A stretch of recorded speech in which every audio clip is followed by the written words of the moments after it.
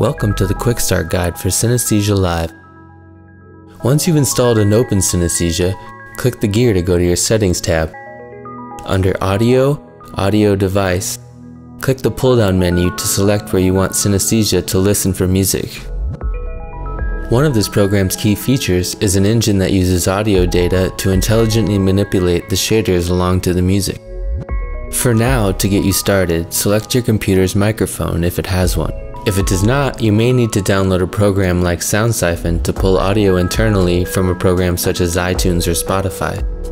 Play a song on your computer. Under your preview window, you should see the audio meter bouncing to the music. Click on the sliders icon to get to the control panel. Now try selecting one of the shader scenes from the list on the right to load it. A shader should appear, and the scene controls will change as they are unique to each scene. You should see the scene responding to audio. If no audio or very low signal is coming in, the scene may be dim or inactive. Try moving scene controls to manually modify the visual output. Each scene has a unique set of controls and visual actions to learn. Now try changing some of the meta controls, which act on every scene in the same way. You can load your own images like logos and patterns. Make sure they are JPG or PNG formatted images and put them in the same folder. Go back to the Settings tab and under Media Folders, click Add Folder. Select the folder with your images. Click back to the control panel. Now under Media, you should see your images. Click on your image to load it into any scene as a texture. Each scene has a unique way of incorporating user images into the visual. Now to output your visuals.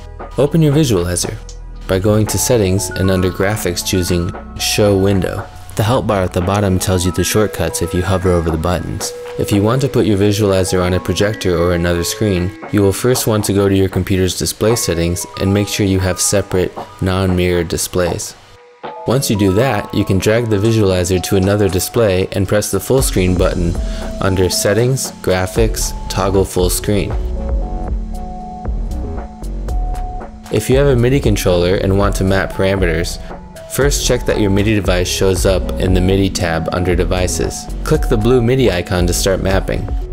Click the control you want to map, then press a key on your MIDI device to program the mapping. Click the blue MIDI button again when you're done to complete the process. Under the MIDI tab, you can quickly access, program, and edit all MIDI mappable parameters, as well as delete all mappings for a device. Lastly, check out the Developer panel, where you can live code while the music is playing to customize scenes or create your own from scratch. If your questions weren't answered here, check out the Community tab for links to more information. Hop over to our user discussion group on Facebook and post any questions. Our website also has an FAQ as well as links to resources like SoundSiphon. Have fun!